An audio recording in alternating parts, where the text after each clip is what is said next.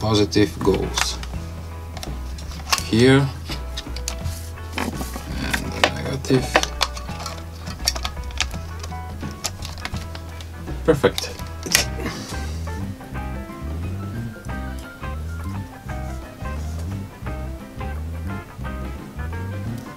Turn that off.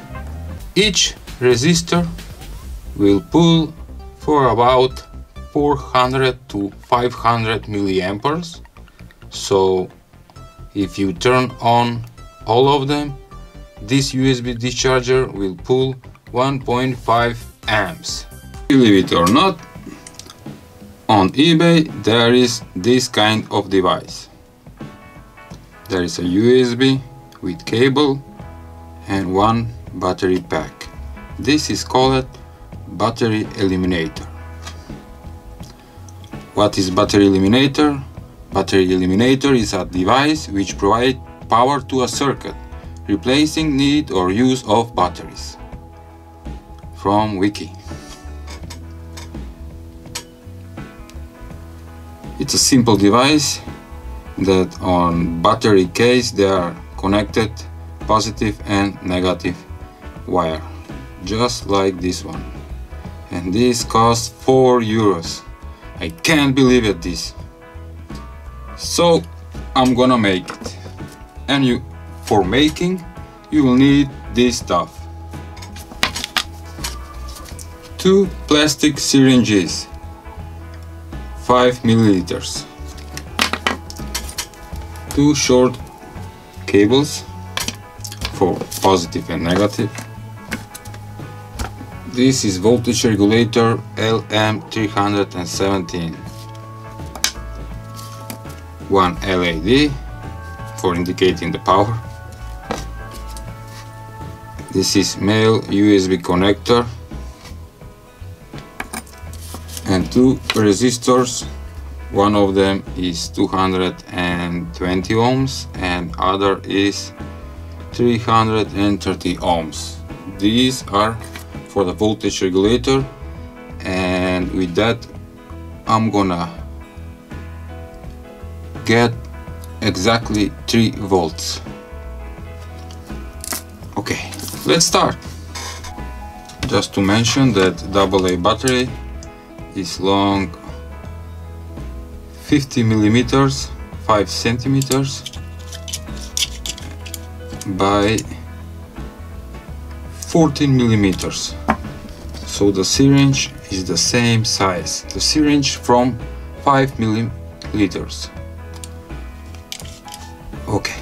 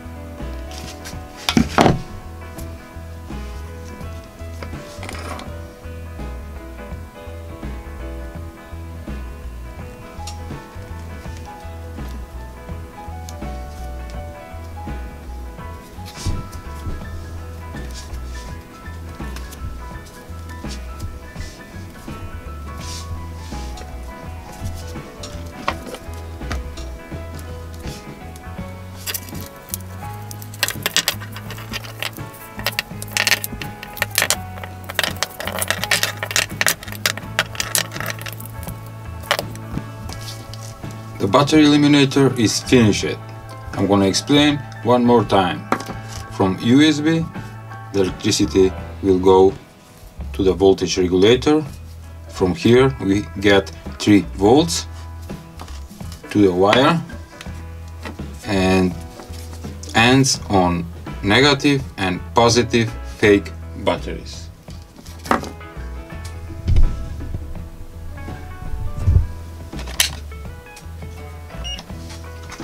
And now I'm gonna measure the voltage. I'm gonna plug to my power bank. It's working. The LED indicates that it's working. And now I'm gonna measure the voltage.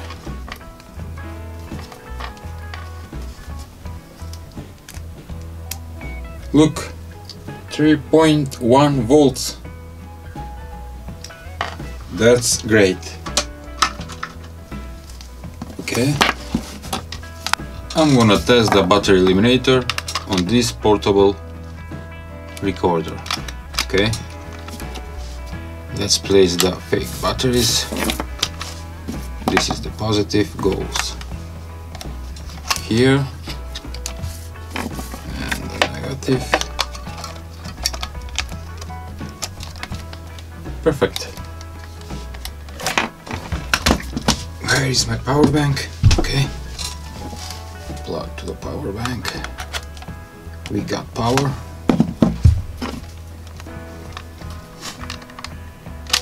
It's working. The recorder is working and it's recording me while I'm speaking.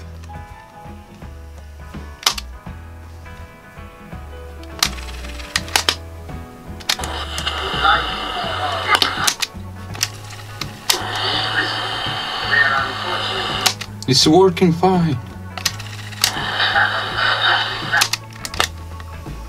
This message is for all Hacktubers.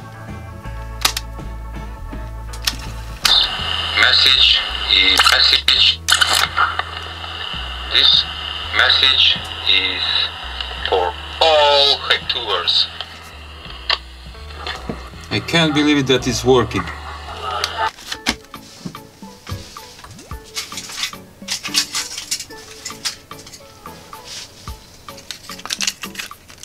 You will need battery holders for the batteries.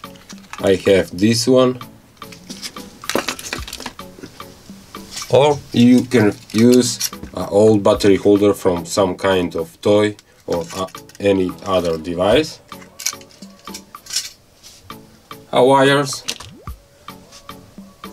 and this electrical connector for connecting more wires. What is the plan? We need 8 batteries connected in serial connections, and all together will make 12 volts. On the beginning we have 0 volts. After first battery, here we're gonna get 1.5 volts, second one 3 volts, third one 4.5 volts, and all that way up to 12 volts. On these spots we're gonna connect on our electrical connector. Let's start building. To mention that this battery holder for 2 AA battery makes 3 volts, ground 0 volts and positive 3 volts. Here I'm gonna solder one more wire so I can split the voltage 3 volts on half. I'm gonna do that on all battery holders.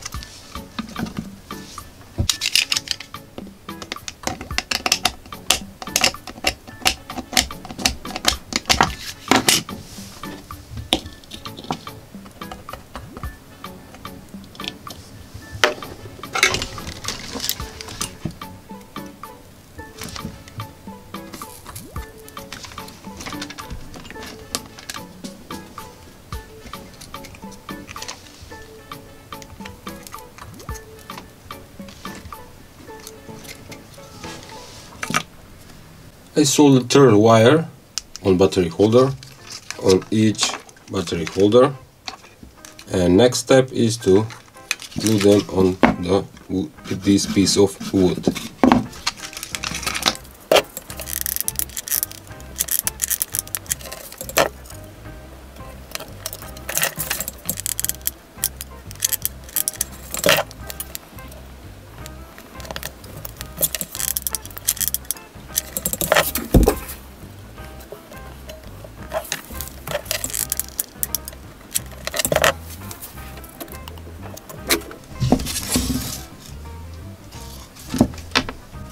So far, you should get something like this. Let's continue. Next step is to wire the battery holders between them. The first wire, negative, you leave it. You take the positive wire and connect with negative wire from the second battery holder.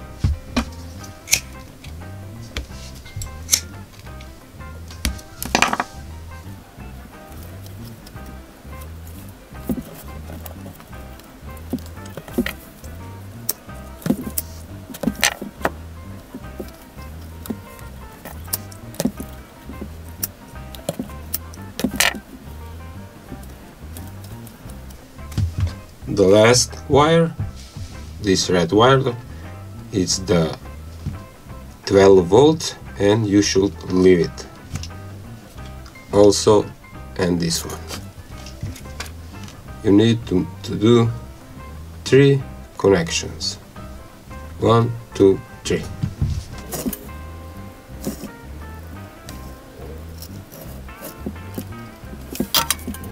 I know that is a little confusing with all these wires, but I'm gonna explain.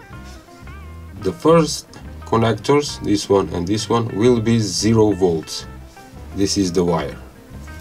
The third one will be 1.5 volts. And you're gonna connect this wire.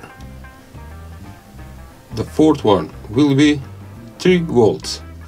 You should place this wire. These 2 connected wires, okay, and so on and so on.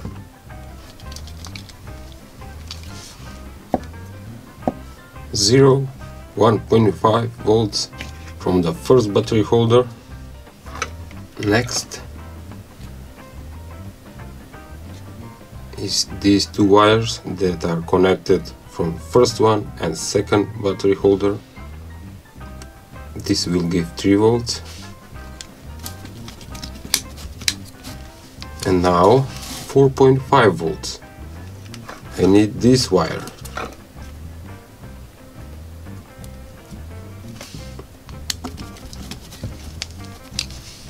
Six volts. You're gonna use these wires that are together from the second one and the third battery holder. Place it here.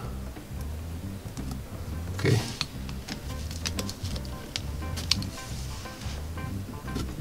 .5 volts. This wire.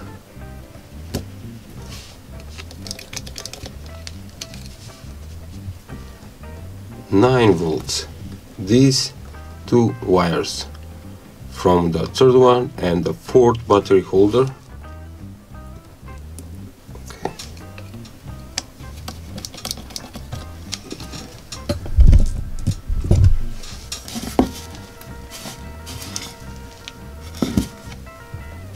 .5 volts.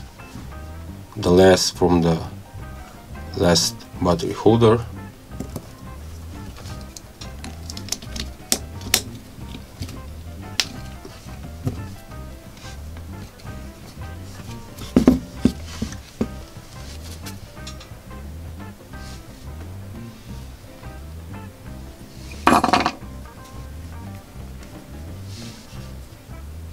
I'm pretty sure that you figure out how to connect, and everything I made very simple.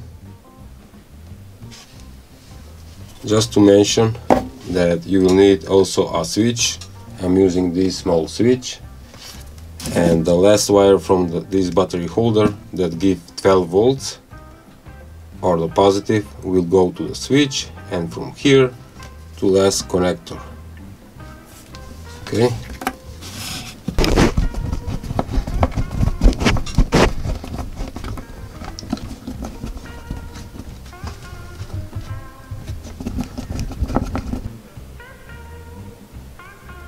I made this metal holder for the switch.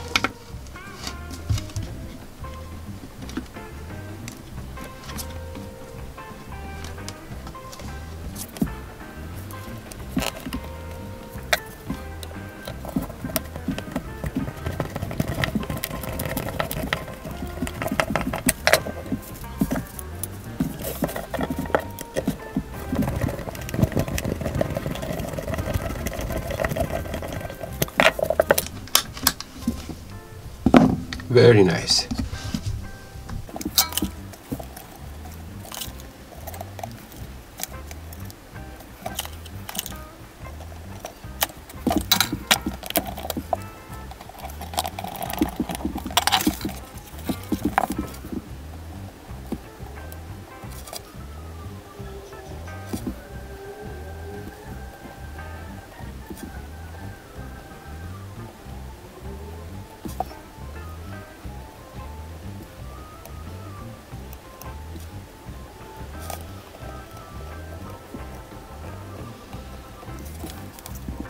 My homemade primitive power supply without using any integrated circuit or voltage regulator is finished, and turned out, as you can see, super cool. Let's try it.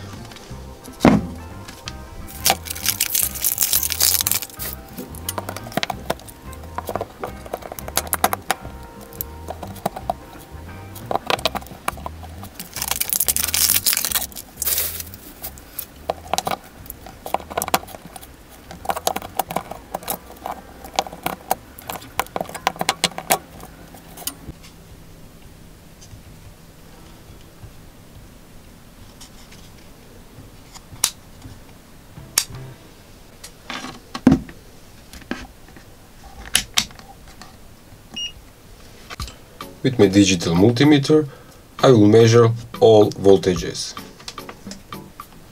The first two are 0 volts. Yes, 0. 1.5 volts. 3 volts.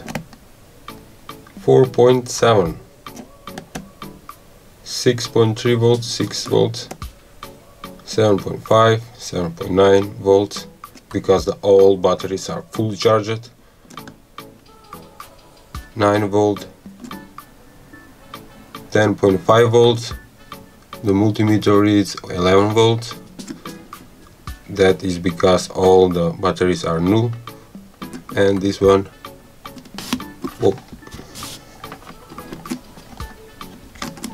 I'm not reading 12 volts. Why is that so? 11.1. What's the problem?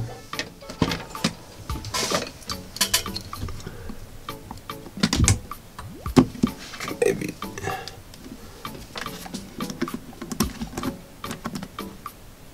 No, I get it 11, but I don't get 12 volts. Why?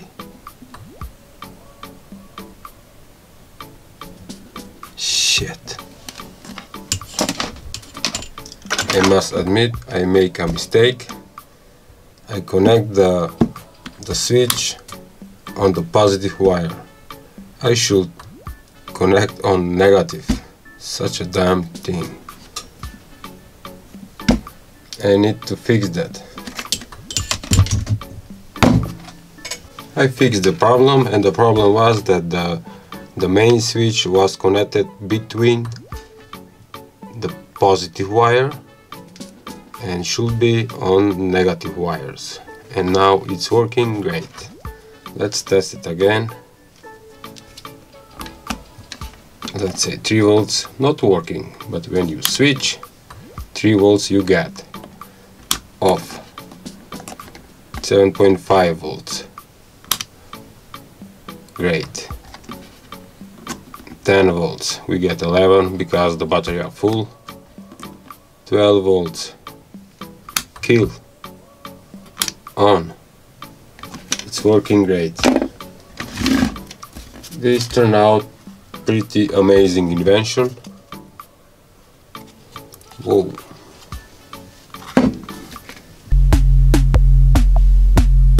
Hello Hacktubers and welcome back to my channel. Subscribe to my channel and watch hundreds of DIY videos. Look what I found on eBay. USB electronic load discharge. USB discharger for around 3.5 pounds, that is around $5.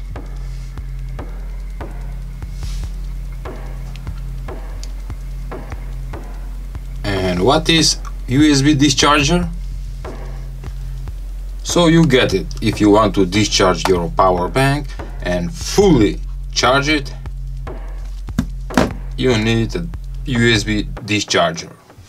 This device that is sold on eBay, as you can see, is made from USB connector, couple of LEDs, switches for selecting the current for discharging, and these big resistors.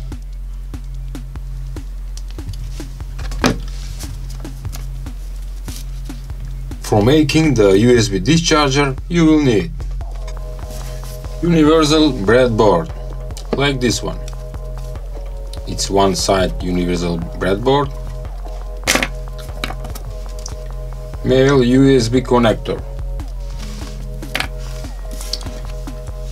3 LED diodes, 3 switches. I'm using these tiny switches, and the main component are these resistors. Each one is 5 watts, 10 ohms. Okay.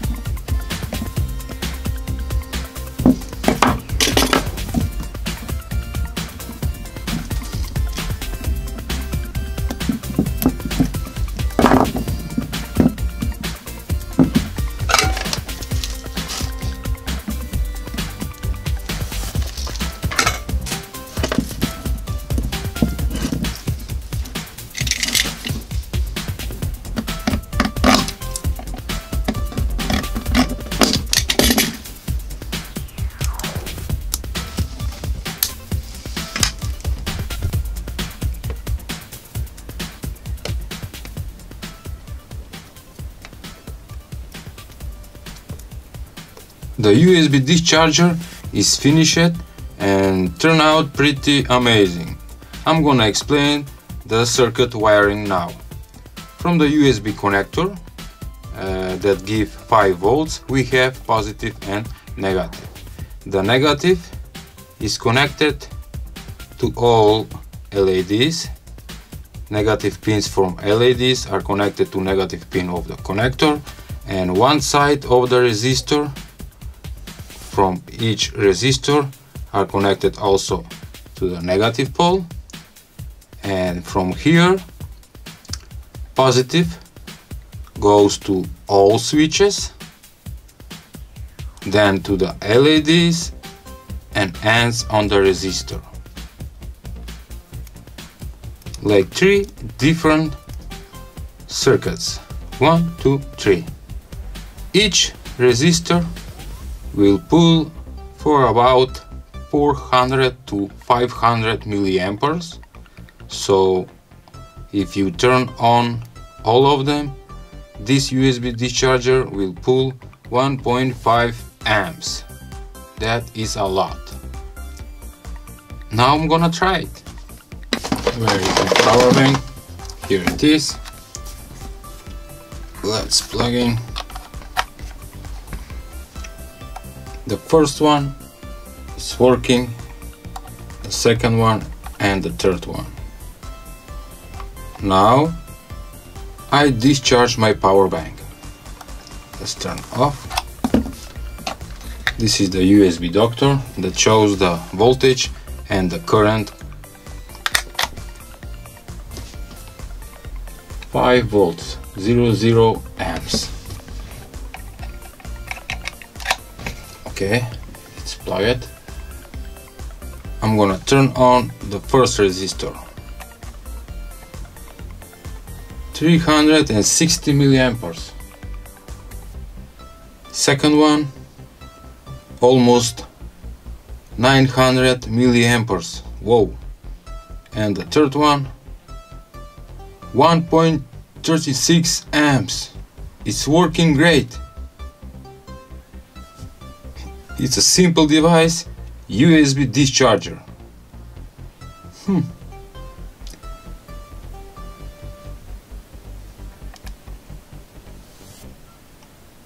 900 milliamperes with 2 resistors. With one resistor, 360 milliamperes. Are they hot? Not yet. Okay. In this video, I'm gonna try to make a power supply, digital power supply with adjustable voltage, and I'm gonna use this transformer adapter that gives 12 volts and 800 milliamperes. It have the transformer, the rectifier bridge with the capacitor, and I'm gonna try to place all these components inside this, and it will be tight fit, but I'm gonna try it. And for this project you will need this stuff. The first component is this tiny LED voltmeter with 3 wires, positive and negative for power supplying the voltmeter, and the third wire is for measuring the voltage. This cost $2, and we will measure the voltage from the LM317 voltage regulator, 50 cents. For circuit you will need just one resistor, 220 ohms,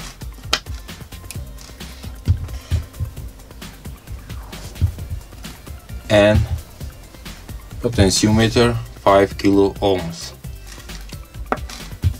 I have also this small heat sink for cooling the voltage regulator.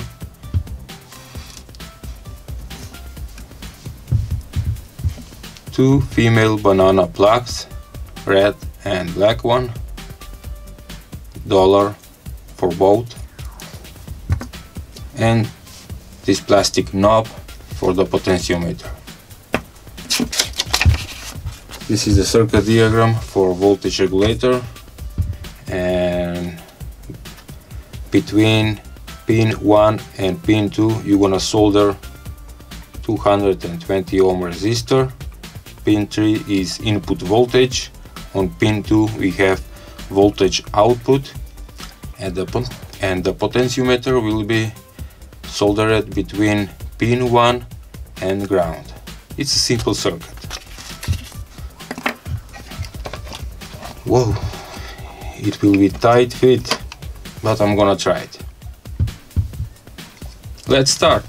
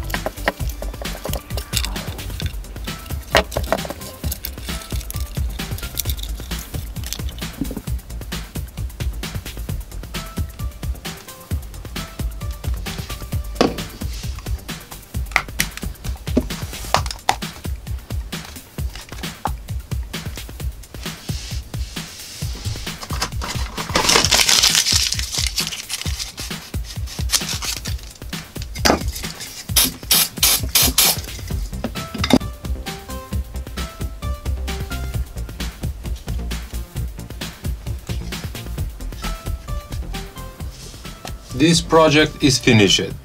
I convert ordinary power adapter into digital adjustable power supply.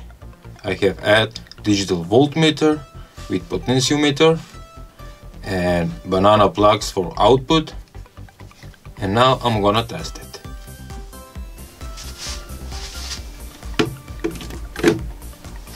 It's working. The minimum voltage is 1.08 volts, and you can increase the voltage with the potentiometer. 2 volts, 5, 10, and 12 volts is the maximum. It turned out pretty awesome. Now I'm gonna plug the connectors.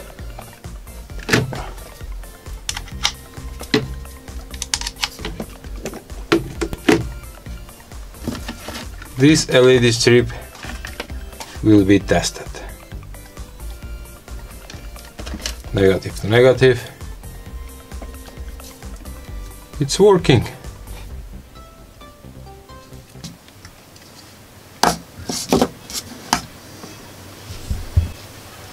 Today's project is Arduino clock, and I'm gonna use this big LED dot matrix model, the real-time clock, the Arduino board.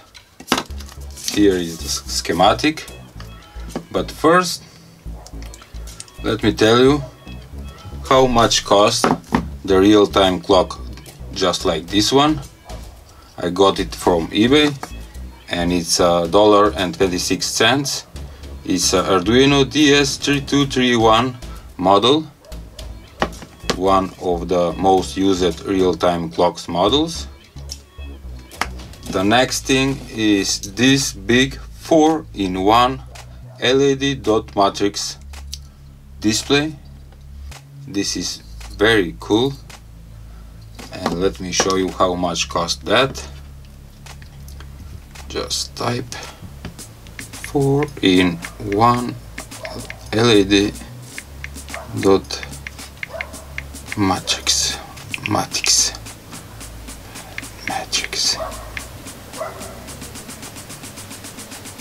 Okay, it's around $6.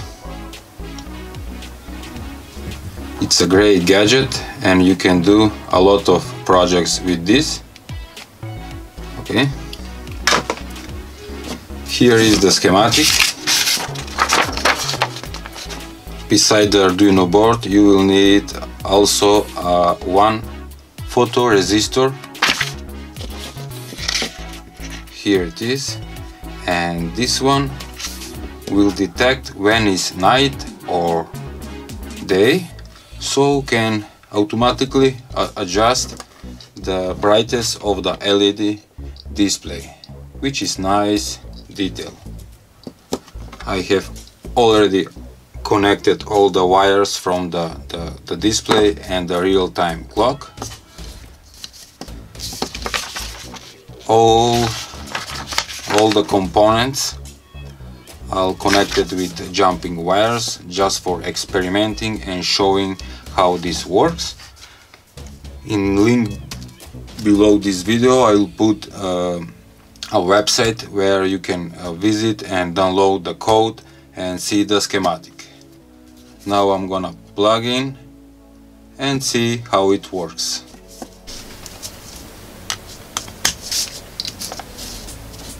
Whoa!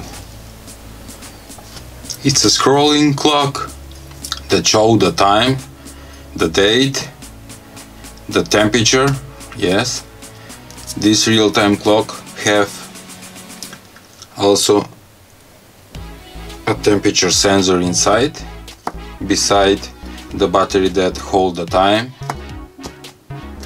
And let me kill the lights so you can see the brightness that will be adjusted auto. Look, now the brightness is lower because the lights are killed. Now you can see very well, and voila, brightest at 100%. It's very cool project, and I like it because it's a scrolling clock with the temperature, with the date and all that. I hope you liked today's project. Please share, like and subscribe to my channel. Thanks for watching.